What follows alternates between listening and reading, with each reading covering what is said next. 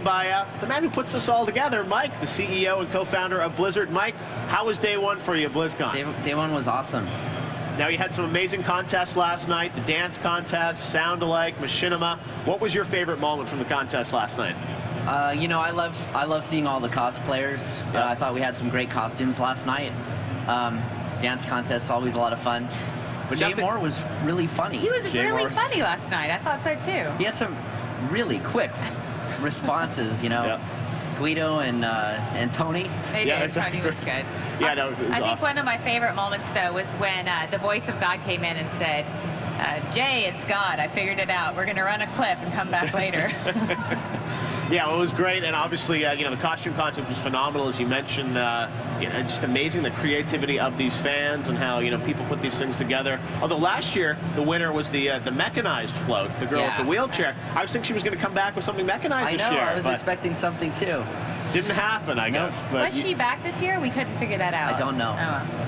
But it was still amazing to see the creativity of all the fans. Now, one of the other big things that happened yesterday was fans actually got to go hands-on with Diablo 3, the brand new Monk class, World of Warcraft Cataclysm, and StarCraft 2 campaign. You know, that's really important for you guys at Blizzard to see the fan reaction. So what were you hearing from the fans? What did the fans think of the games when they got to go hands-on? All I've been hearing is really positive response from everything. You know, I've been talking to people who've gotten back in line 3 times yesterday to continue playing like the Diablo 3 demo. Fantastic. And there was another big announcement yesterday that came later in the day from Rough Hardo, and that was on the Battle.net developments that are happening. And I didn't realize 12 million people have registered on Battle.net. Well, actually, quite a lot more than that have registered. Those are just the active people. That's incredible. I mean, everyone always talks about the WoW numbers, and here you have this other thing in your pocket that's Battle.net. Yeah. It's amazing. And so you're basically developing a complete online community gaming experience. Can you tell us a little bit about that from your perspective? Well, you know, when you think about the way that players interact, even in World of Warcraft, it's very fragmented. Yeah. So, you know, you're able to communicate with your guild and the people on your realm. Right. But even if you cross faction, you're really not able to communicate anymore unless you do something outside the game. Right. And I think Battle.net's really going to help bridge that. So you'll be able to stay in touch with your friends, really no matter you know, where you're playing, what realm you're playing on World of Warcraft, or even if you're playing other Blizzard games. Makes sense. And one of the things I thought that was most impressive was the idea of mini tournaments and ladders. There's going to be 100 people in each group. Is that how it's set up? Yeah. You know, we're sort of thinking of it like, think about, you know, your local softball league. Right, you know, right. when you enter your team in the C League in Irvine, you're not competing against all the other softball teams in the world, because that just wouldn't be any fun. Right. But if you get a smaller group of teams playing that are about the same level, then it's fun for everyone, and we're trying to recreate that. That makes sense.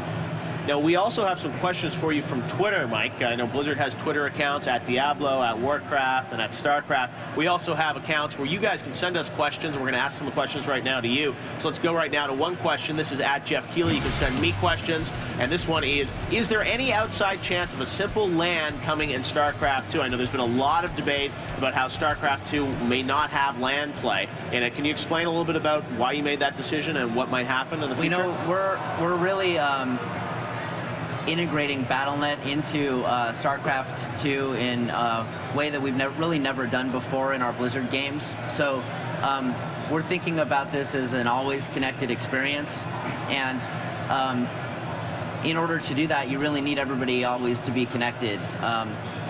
And so at this point, we're not planning for LAN support. Even though there are petitions online. We're aware of the petitions. Have they been sent directly to your home yet? Don't give them any ideas, Kat. All right, no problem. Now let's go to another Twitter question that folks have been asking here. Lots of responses for you. A lot of people asking what's going on with World of Warcraft Cataclysm.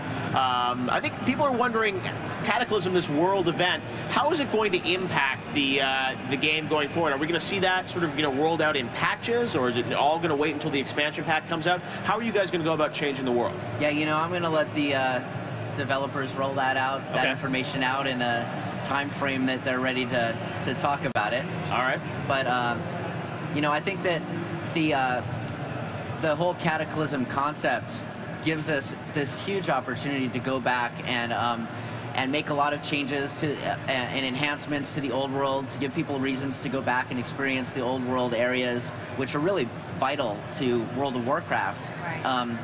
You know, and we want players to be able to experience those areas and keep them fresh. We also know that there are new players coming in to World of Warcraft, you know, starting at level 1 that have never played before, and we've learned so much in the last 5 years about how to make the game more engaging, and we want to apply those learnings to, you know, the level 1 through 15 experience as well. Absolutely. You've done a lot of changes over the last year to try to make not to dumb WoW down, but to make WoW more accessible for people that are coming in, and also to bridge that gap since they are going from 0 to 85. I mean, we're going to, obviously WoW's going to be here for a long time. I mean, have you had feedback from new players coming in, and have you been able to get active feedback from them, and what is it like for a new player starting out? You know, it really depends on a lot of different factors. Right.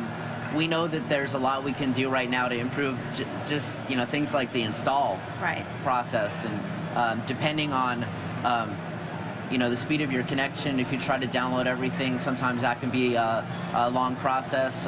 We've really been working to try to improve the patch process, so you're not having to download multiple patches to get all patched up. Right.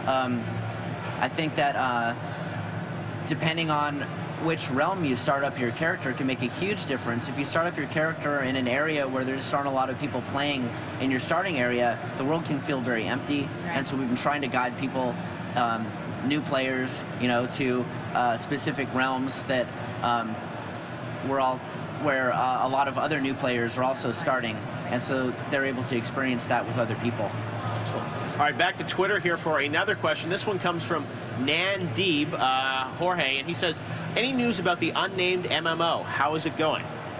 Actually, it's going really well. It's still early in development, but we do have really some of our most talented development leadership that is already working and focused on that project. Right. So, I mean, you can think of it as sort of the Blizzard All-Star team with years and years of MMO development experience that are totally excited and geeked up about this new idea. Unfortunately, I can't give you a whole lot more than that. Do we know if it's in one of your existing universes, or it's a new universe, or have you guys given any details on that yet? We've said it's in a new universe. Oh, wow. All right. Well, that's pretty exciting, because you guys have had these 3 universes for so many years. So that's fantastic. Any timeline on when we might hear about what that universe is, or you guys would start hinting about it? I think it's going to be a while before you hear much more about it. You know, right now, focus is on StarCraft 2, Battle.net. Once we get that out, it'll ship to Diablo 3. Of course, we've got Cataclysm in full production. Right. And so... We're asking all the tough questions. It feels like you're on 60 Minutes here, right, Mike? All the fans want to know all these answers. But you guys are great at keeping secrets, because, I mean, no one knows anything about this team. Can they even tell their wives about what they're working on? Well, you know, the way we look at it, it's really not fair for us to tell people that don't work at Blizzard some of the stuff that we feel is highly confidential, because they really, you know, they don't know what's confidential and what's not, and to put them in that position where they could potentially break news, right, could be quite embarrassing for everyone. Exactly. All right, Mike, well, let's take a look now at what's happening today at BlizzCon, because there's a lot of great panels that are going to be happening. Of course, we'll be covering them on DirecTV. It starts in just about 15 minutes with the Diablo 3 Open Q&A panel, where fans are actually going to address the developers like Jay Wilson. Then we move on to the World of Warcraft Dungeons and Raids panel at 4 p.m. Eastern. The StarCraft 2 lore panel happens at 5:30 p.m. Eastern. And I've heard a little rumor that there may be a special guest appearing on that panel. Anything you can tell us about that, Mike? I'll confirm your rumor. Okay, there's a rumor. We don't know who the guest is, but you guys will definitely want to tune in for that. And, of course, later tonight, you're going to be picking up the bass to play Level 80. Elite Tauren Chieftains will be performing later on tonight. We have the StarCraft 2 gameplay panel at 7 p.m. Eastern. And then the closing ceremonies, as I referred, featuring a performance from you guys, Level 80 ETC. And then, of course, Ozzy Osbourne is going to be live on DirecTV. That's right. And it's phenomenal. And I can tell you, those of us who were lucky enough to hear their sound check, Ozzy's band sounds incredible. Yeah. Just incredible. And, you know, these are big halls, and you don't really expect the acoustics to be all that good. But I can tell you, it sounded good. Yeah. Excellent. All right, well, we can't wait to see you slapping the bass later tonight. Mike, thank you so much for coming by, and we'll see you later on today. But